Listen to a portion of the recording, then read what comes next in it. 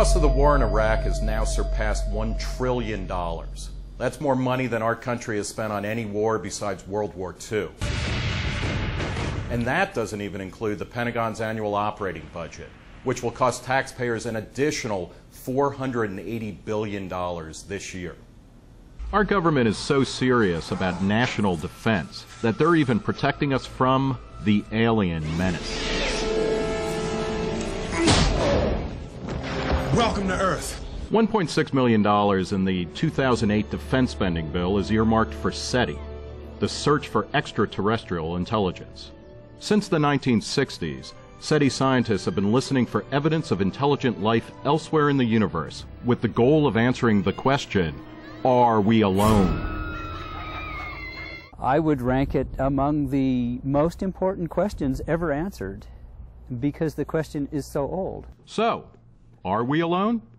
Well, there haven't been any confirmed detections made by any of the SETI instruments to date.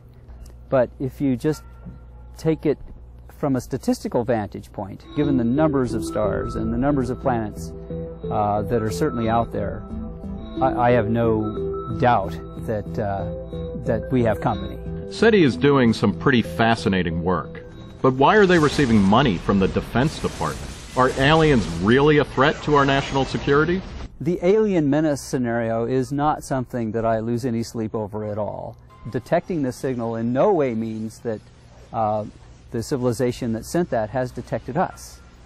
So I think we're pretty safe. Since 1993, SETI has been funded almost exclusively by private donations. A few years ago, Microsoft co-founder Paul Allen ponied up $25 million to get the Allen Telescope Array project off the ground.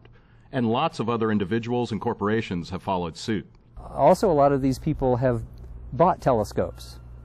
Here, you can buy one for $150,000, and you don't get to keep the telescope, but you do get your name on it. So why is SETI receiving money that's supposed to be used for national defense? The $1.6 million that SETI received is called an earmark.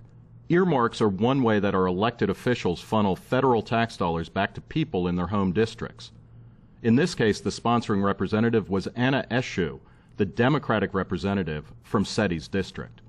Republican Tom Coburn of Oklahoma is an outspoken critic of earmarks in the Senate. Earmarks are the gateway drug for overspending, because earmarks are used to get people to vote for bills they would never otherwise vote for. Probably one of the worst things that occurs with earmarks is it makes us pigs at a trough to see how much we can get for our state. The SETI subsidy costs each U.S. citizen less than a penny a year, and therein lies the problem. None of us has a very strong incentive to speak out against any particular earmark, but the recipients have a very strong incentive to make sure the subsidies keep coming. I think what it does is it creates an unfair and unbalanced representative government. Is if you've got money and you can influence things in Washington, you get benefit. If you don't have money and you can't influence, you're not necessarily benefited. The real losers, however, are our children and our grandchildren. No family member would spend their grandkids' life savings on a non-essential item so they could look good, yet we do it routinely. In fact, 520 of the 535 members of Congress received earmarks in 2008, including Robert Byrd. There's no question Robert Byrd is the biggest earmarker of all time. Unlike Paul Allen, Robert Byrd didn't have to use his own money to get a telescope named after him in his home state of West Virginia. In 2008, earmarks funded fruit fly research in France, a private aquarium in Chicago, and the Charles B. Rangel Center for Public Service. They're not big dollars to us in Washington. They're very big dollars to individuals. And when you add up all these earmarks, the numbers get really scary. This year, 11,610 congressional earmarks cost taxpayers over $17 billion.